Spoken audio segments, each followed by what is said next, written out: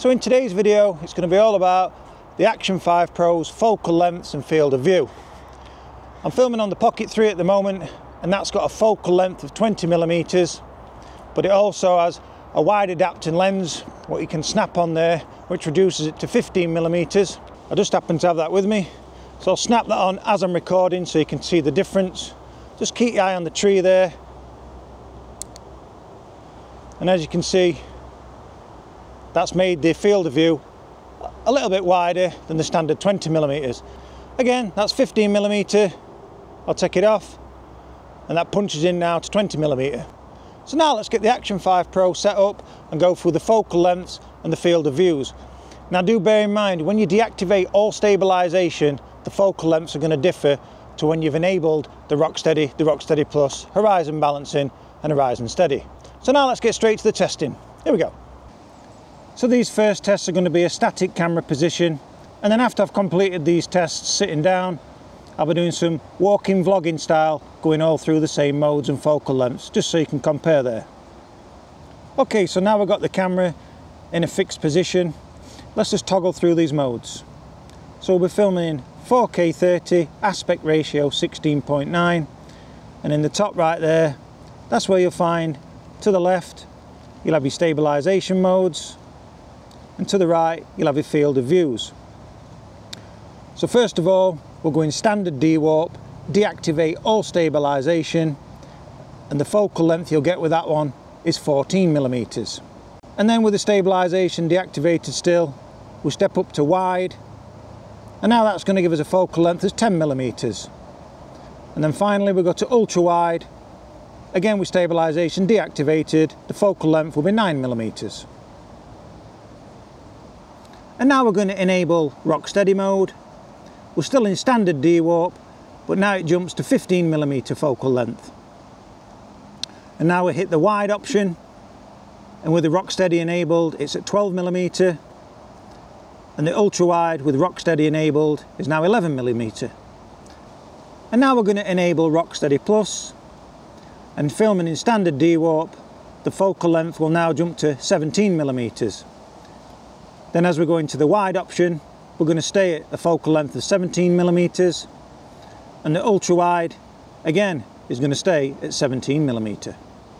And that's quite a funny one there, because on the Rocksteady Plus, Standard Dewarp, wide and ultra wide, although they all say 17mm, as you probably see from the screen there as I'm toggling, it's actually jumping backwards and forwards just like it does with the other modes.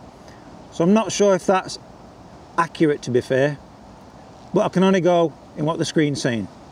And now we're going to enable horizon balancing. Now you'll only be able to get the field of view Standard Dewarp, and the focal length with this one is 17mm. And then finally we're going to activate horizon steady, but as you can see in 4K you don't have the option, so we'll have to switch down resolutions here to 2.7K, and then you'll be able to find horizon steady. And again, you can only film in Standard Dewarp, and the focal length on this one will be 19mm. So now I've finished filming with the focal lengths and field of view from the Action 5 Pro in a static position. Let's change over to the vlogging style and toggle through the same modes. Here we go. So now I've finished with the Action 5 Pro in its static position. Let's change over to a vlogging style. Again, I'm going to toggle through all the same focal lengths and field of views as I've just done in the seating position. So at the moment I'm filming with the camera, I would say it's around 40cm away. I'm going to keep that same distance while I toggle through all the modes. Right, again we're filming at 4K 30, we're in Standard Dewarp, and as you can probably tell from the footage, all stabilisation's deactivated, and this is a focal length equivalent of 14mm. The field of view is now in wide, and this is a focal length of 10mm. Now the field of view has jumped up to ultra wide, and now you're seeing a focal length of 9mm. And now you'll be able to tell I've enabled Rocksteady, as we've got a bit more stable footage here. So now I'm filming in Standard Dewarp, Rocksteady enabled, and the focal length's at 15mm. I've set the field of view to wide, and now the focal length here is 12mm.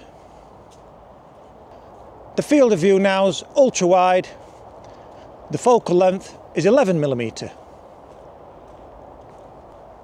Now this is where it gets interesting, so just pay attention to the focal lengths here.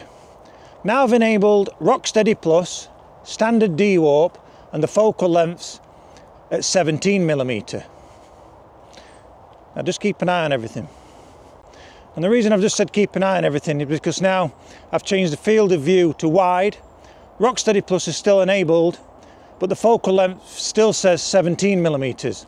Now when I was doing those static tests over there, I could see from the back of the screen, as I toggle through, it's punching in and out as though the focal length's changing. So that's a strange one, that. So let's just see what the ultra wide does. And now I've set the field of view to ultra wide, Rocksteady Plus enabled, and yet again the focal length's at 17mm. So I'm going to have to put a side-by-side comparison up in this ultra wide Rocksteady Plus 17mm focal length, because as I've just said, as I toggle in the back of the OLED screen on the Action 5, it's punching in and out, as you'll see from the previous footage as I'm filming with the Pocket 3. So as I've just said, I'll put a 3-column side by side so we can really see if it's punching in or not.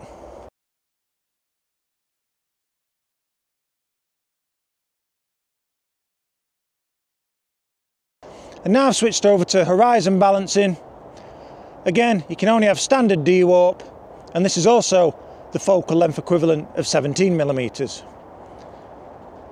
But with this, as long as I stay under 45 degrees, as in one of my previous videos, you'll see the horizon should stay level. And now I've had to drop the resolution down to 2.7K because you can't film horizon steady in 4K yet, unless DJI get a future firmware which will enable that. So now I'm in 2.7K, horizon steady activated. It can only be filmed in Standard Dewarp, and this is the focal length of 19mm. Now this is the one which punches in the most.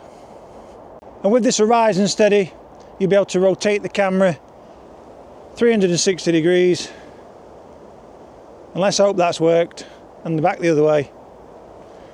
And the horizon should stay horizontal, or have I been flipping upside down? Again, stay tuned to the channel because there's an in-depth tutorial with the Action 5 Pro covering the horizon balancing against the horizon steady. So I hope you've enjoyed this video today and you found it useful if you're wondering what the focal lengths and the field of view is like with the newly released Action 5 Pro. So as always, do stay tuned to the channel as I'll be posting plenty more tutorials in the near future, especially with this newly released Action 5 Pro. So for now, thanks for watching. Be sure to hit that like and subscribe button, and bye for now.